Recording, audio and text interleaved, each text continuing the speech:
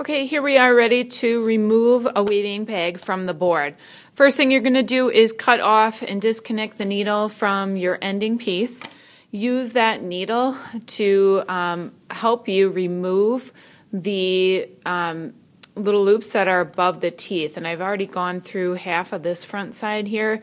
So what it looks like is you go up and over underneath those, underneath those little loops and pull them up and right over your edge. So you can see how it released from the back side after I did that. Now I'm going to go through and do the opposite side the same exact way.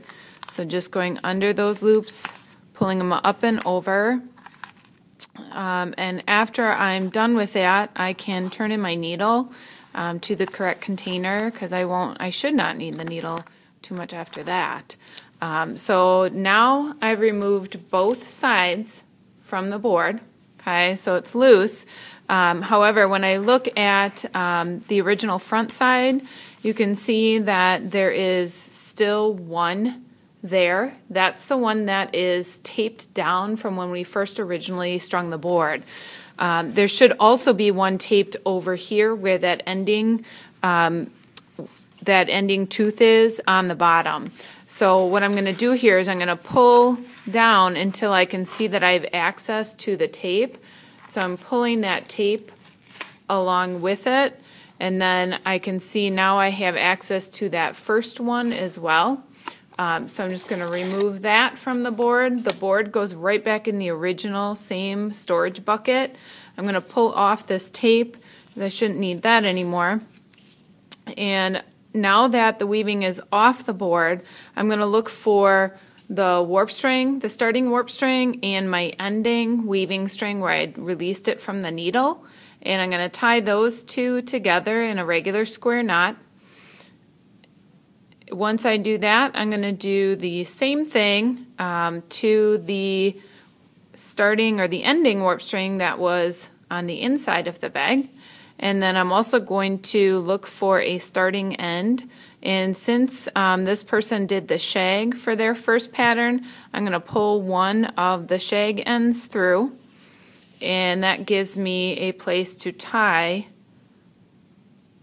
the warp string to. So I just want to secure the starting and the ending warp string. Okay. Any excess yarn that's hanging from the knot, I can trim that off. Same thing with the one at the top. I can trim that off as well. Doesn't have to be quite so long. Okay. Now my next step is to look at the edges by the drawstring, and this one's pretty beaten together tight, so it's going to hold the drawstring in pretty good already, but you can see it's a little bit loose. So what we want to do is we want to pull the yarn towards the drawstring and kind of even it out throughout the body of the weaving, and that allows the drawstring to be held in nice and tight from all the weaving. So we're just basically pulling all the weaving lines up towards the edge to kind of hold that drawstring in nice and tight. Okay, so now that's pretty evened out. Now if she had not done the shag as a pattern, then we could actually just flip her weaving bag inside out, and that would allow us to have all the knotted ends on the inside already. But because she did the shag, we don't want to flip it inside out or she wouldn't be able to see any of her shag pattern. So in this case, I will still actually use the needle, and I'll just use the needle to help me poke all of those knotted ends that are showing on the outside of her bag so that they end up on the inside of her bag instead, so we don't see them. Okay. So I'll just do that all the way around. Here's an example of one that can be flipped inside out.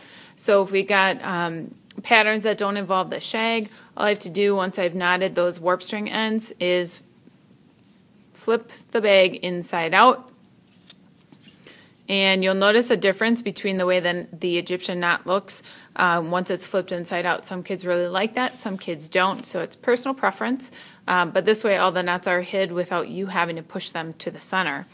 So as soon as this person is done, they can open and close their drawstring like this. So all you have to do is put your fingers over the two sides of the braid together, pull, and when you're opening it up, just get your fingers into the center and pull it right back open.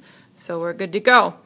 Now she needs to put her name on masking tape right in the inside of her weaving bag, and also fill out her grading rubric, front and back.